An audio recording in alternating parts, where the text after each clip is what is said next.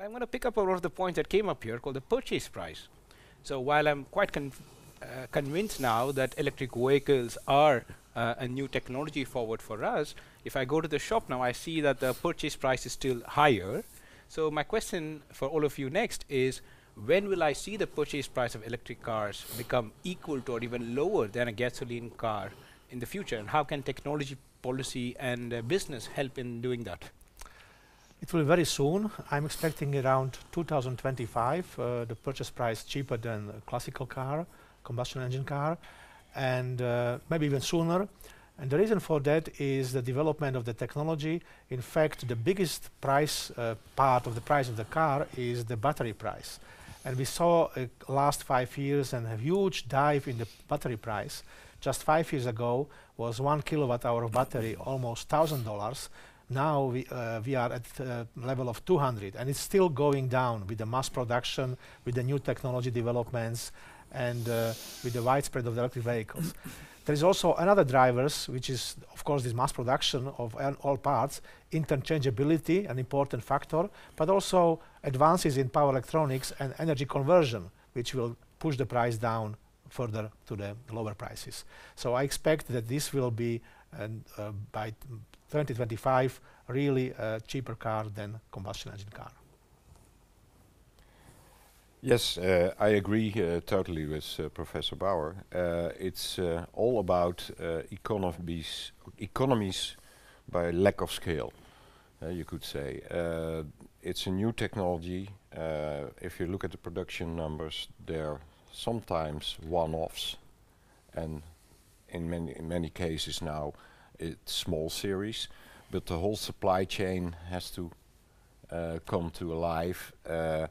And economies of scale will drive down not only the batteries but also the whole production of the electric vehicle. However, the statement that the sticker price is higher is even not true today. Because if you look at the Tesla Model S, it's mentioned before, and you compare it with a Maserati with the same acceleration and the same looks and the same quality, the Maserati is more expensive than the Tesla Model S to buy. Also, another thing what will change it for the private owner, because we should admit that in the Netherlands the EV private didn't take off yet. Even in the second-hand market it doesn't sell because there were hardly no incentives. So those buyers were very pure looking at what do I get for the money. And now the last years you see that private lease is coming up. And you can private lease, for instance, a Nissan Leaf already for below €400. And if you look at that price, which is in fact the total cost of ownership price, but then in a lease contract, it's cheaper than the competition. And that's because the energy is included. So the electricity and the fastnet, fast charging is included. So it's already cheaper. So I think 2022 is certainly the break even, but already when you look very closely and think about it, it's already there. Okay, that's very promising for the future. It is very promising, but I do not think that the average car buyer is very concerned about whether to choose the Tesla Model S or a Maserati. No. I think, we There are are some. talking about when are electric cars really the cheapest alternative, the best alternative in the mass car market.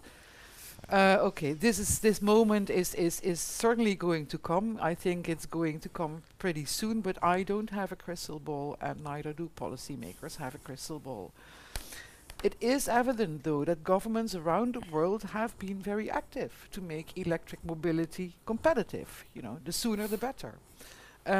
Before they started incentivizing car owners with subsidies and fiscal stimuli, governments have been investing a lot in research and development and demonstration programs to speed up the introduction of electric vehicles in the market. And now it is all about stimulating the demand side of the market. to make it really happen. For governments, what is a complicating factor is that there are more interests at stake than just, stimulating electric cars for air quality reasons or energy transition reasons or climate policy reasons. There is also a thing such as economic policy, which includes industrial policy, and government also has to protect established industrial interests, and we have to make sure that the established industry, if countries have an extensive car manufacturing industry, is not just evaporating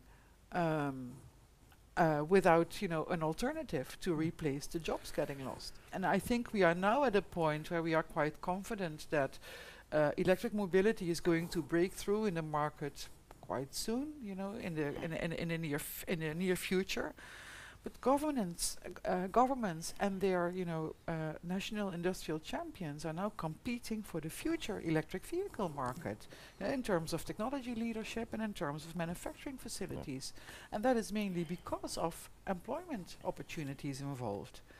It's one of the signals here is, for instance, Maros Sefcovic, one of the vice presidents of the European Commission. In October 2017, only last October, he announced that Europe is going to make billions of euros available to support the establishment of large-scale battery manufacturing facilities in Europe. And that is, with the aim to create 4 to 5 million new jobs. Yeah.